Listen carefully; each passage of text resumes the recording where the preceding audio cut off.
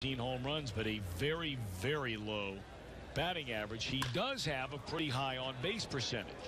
That was up over 400 last year in Pensacola. That ball misplayed and will lead to the third Reds run of the game. Gray Antlers, a routine fly ball that should have been caught.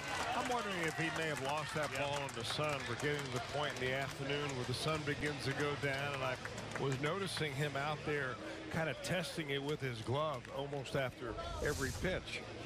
This ball looks like it just gets right in there. You can see him kind of shielding his face away.